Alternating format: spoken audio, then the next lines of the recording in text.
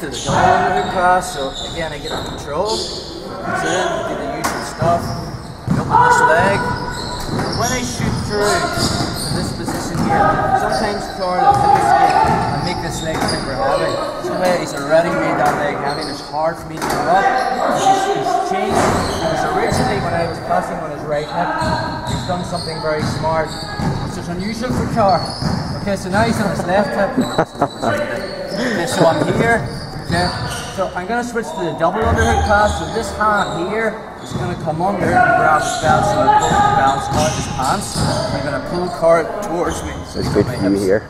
That's a good move for you. I'm going to get hand to hand. Okay, I'm going to move my weight forward and sprawl. So I'm on the bridge on the balls of my feet.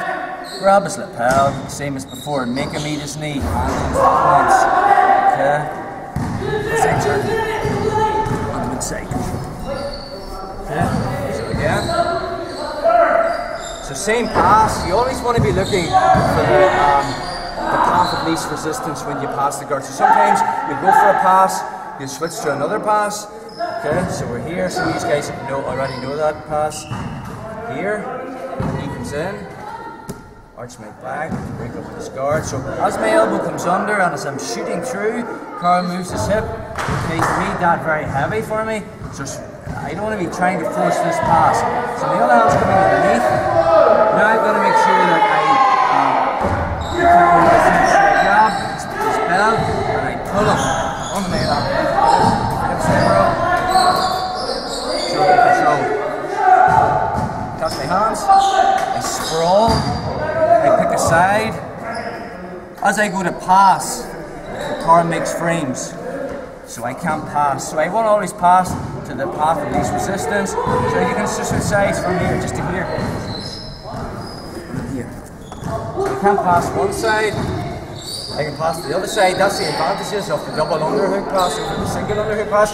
And also sometimes what happens is, why I might switch to this pass is when I'm here. Back. As I switch to this, let's just say I forgot about this trip and I didn't go all the way back, the car snagged. Okay, and I know that if I pulls it through, I've got the triangle. Okay, so from here, if I feel I'm in danger of getting triangled, I'll just come underneath. Right up. Yeah. And then I go for the pass. Okay. So again, you want to be able to switch from one pass to the other. Again, advantages of double underhook passes. I can switch if he's making frames to the other side. Pass the other way. It's basically the same pass.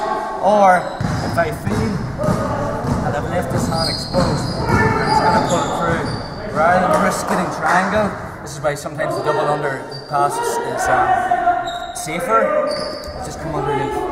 If the belt's off, just grab the side of the pants, pull them onto my belt, yeah. Controlling his hips. Now I sprawl on it. So I just put pressure, on pressure pass, making me this knee. Okay. There's no twist, there's only forward. And I fill that space. Okay, double underhook pass, guys. Let's go for 5.